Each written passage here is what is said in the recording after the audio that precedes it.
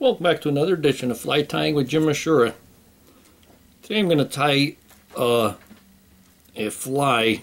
I actually received this from a friend of mine, and these are the J-Sun wings, and I suppose that's the J-Sun nymph body, but that's going to be an emerger. I'm going to try to imitate this a bit. It's a little bit, because it was in a small box when it came through the mail, so it kind of, the hackle got squashed there a little bit. But I'm going to try and imitate that on my own without the parts. I'm going to use the Hemingway realistic wings. But here's one that I did, a green drake, and I didn't use the Hemingway wings, but there is the nymph hanging off the back. Got a long hair there.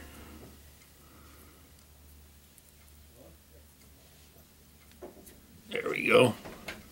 There's the nymph hanging off the back. That's a green drake, a merger, I guess you could call that. But I also did a small one with the Hemingway wings, and this is a Sulpher. This is just basically an articulated, you could move that around, basically an articulated dry fly. I got a little bit, I'm going to put a piece of foam in between the wings, a small strip of foam in between the wings to keep them separated when I wrap the hackle. I think this is going to be a catching, fish catcher right there, that Sulphur one. So I'm going to go ahead and make another Sulphur one. And the first thing we're going to start out is the rear section. And this is just a, here they are here, that I'm using. This is the Aberdeen light wire panfish hook. I'm going to use this because it's a light wire. I'm going to use that for the nymphal shuck, you can say. And the cheap hook, because I'm going to cut off half of it when I get done. I'm just going to use this is just Danville. This was gray, but I colored it. I used the marker on it, changed the color of it.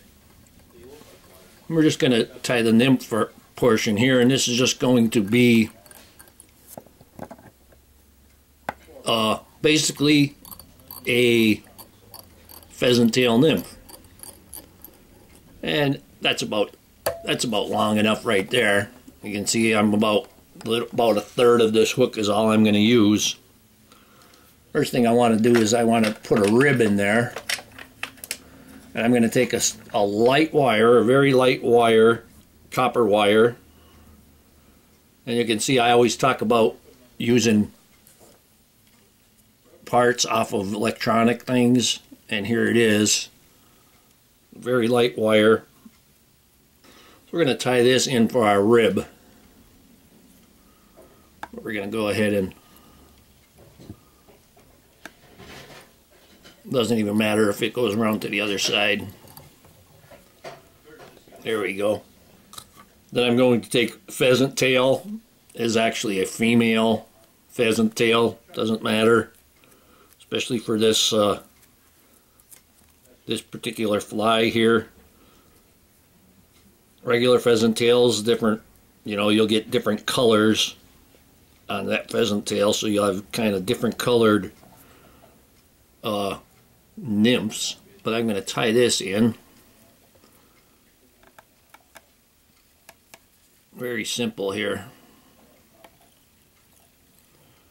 I'm going to pull that back, put a wrap on top, and bring that up to the front.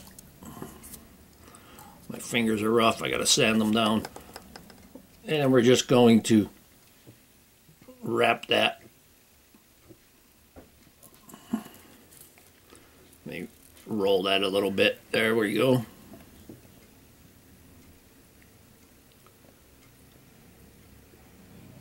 And we're going to tie that off.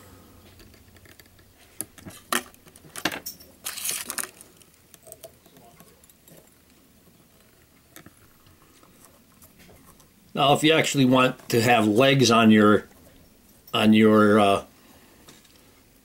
nymphal shuck, you can just pull these down to the side. But first of all, we're going to wrap the rib, and as always, I counter wrap them. Yep. There we go. Doesn't matter that tail kind of moved there because we're going to cut that off. And it'll be fine. We'll bring that up. Give that a couple of wraps. Why I'm here, just wanted to remind you, there was someone I was communicating with on Facebook about his fly, and the amount of wraps of thread is important. You don't need a lot. You don't have to put a dozen wraps on there.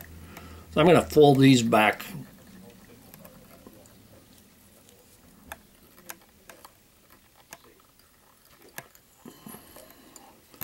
And I'm going to tie this off. My whip finish.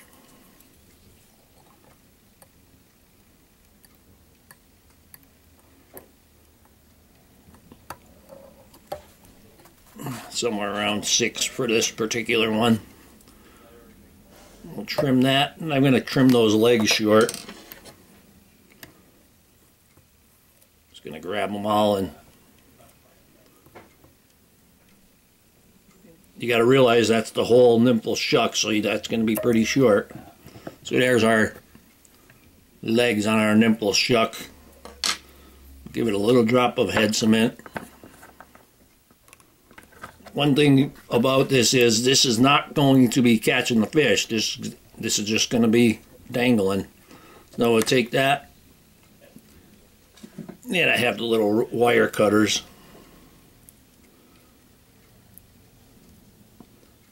One thing you want to make sure you do is get that tail out of the way, because I have cut tails off.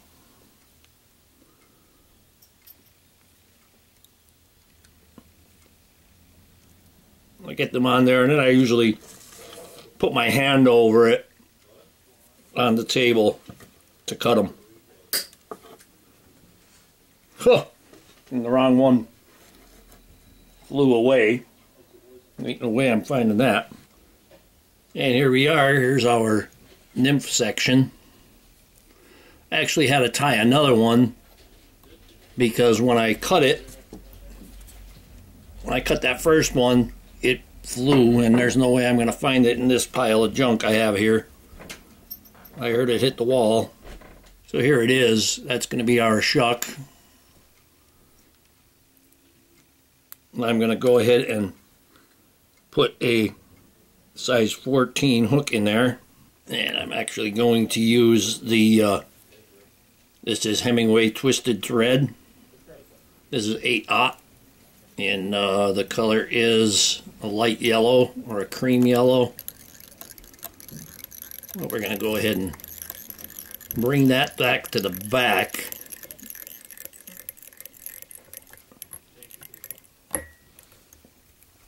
I'm going to take my shuck, and what I'm attaching it with is Kevlar thread. You could use a piece of tippet, probably like a 6X tippet if you don't have Kevlar. This Kevlar is really strong. They're not going to pull it off. So we have that on there. We're just going to tie that in.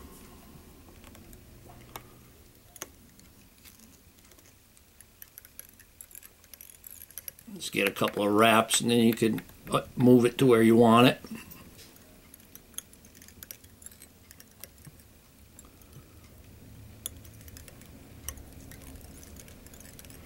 Secure that. If you feel better, you can go ahead and, if it makes you feel better, fold it over so you can ensure that it's not going to come off. See, that's pretty tough. I mean, Kevlar is some strong stuff. Alright, I'm going to move it forward to put the wing on. And I'm going to use the Hemingway Mayfly 2 wings. And these are the small ones. Actually, I'm going to use the ones that's a little bit, or just, those ones are extra small. I'm going to use these ones that are a little bit bigger. There's the wing, and you can see with these wings, there's a dull side and a shiny side. So I tried to keep the shiny sides on the inside. We want to keep it dull. But I'm going to tie this on. It has 2 tabs on it. Oop, it rolled on me. There we go.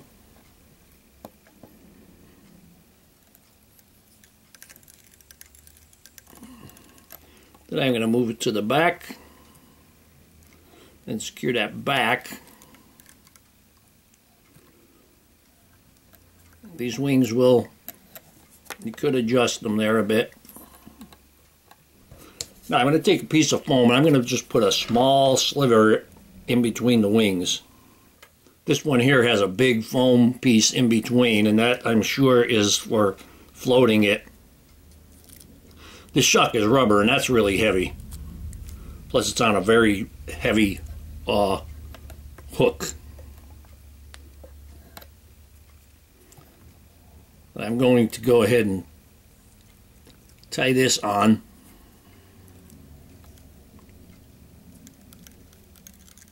And this little bit of foam will add a little bit more flotation for you too. And I'm going to tie that in back.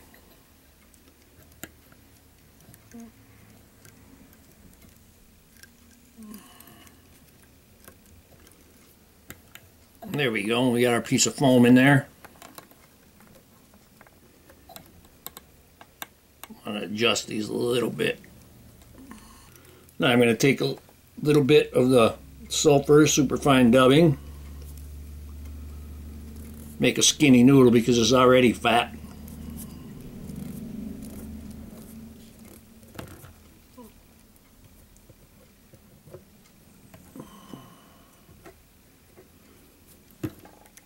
Remember, you can always add more when it comes to the dubbing, so go small.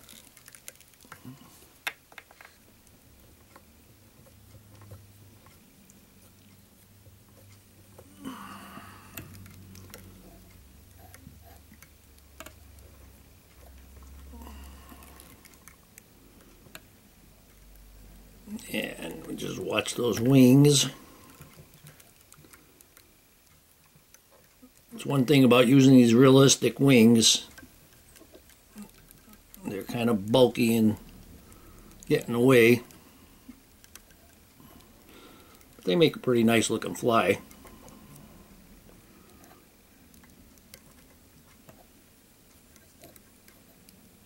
And we're going to bring that.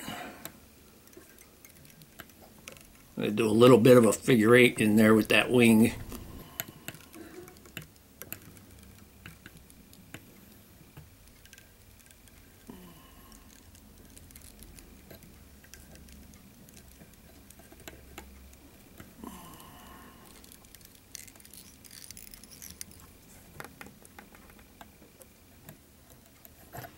And that's what we're looking at so far.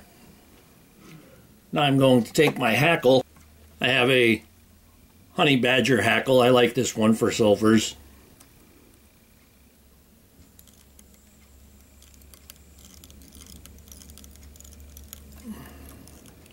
And I'm going to give it a wrap around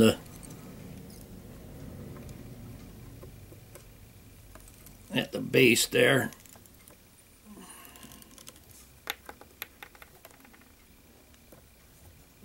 And then we're going to go ahead and give this a parachute.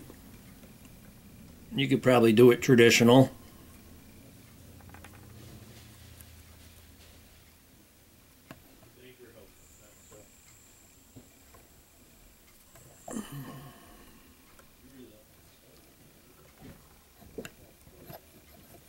and those wings kind of went back together. But when you're fishing it, that's not going to be any concern. We're going to go ahead and tie it down to the hook shank.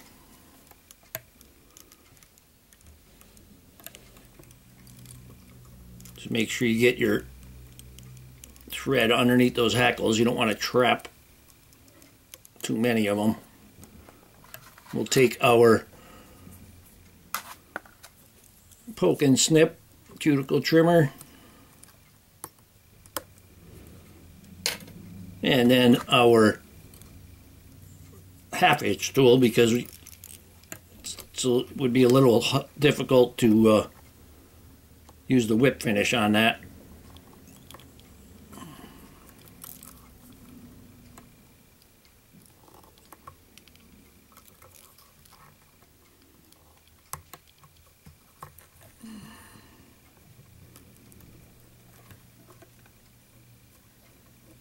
We could put some head cement on the bottom.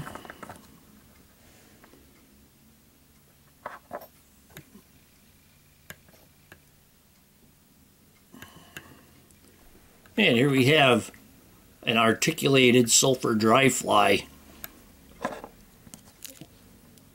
And we're try to make something to that effect.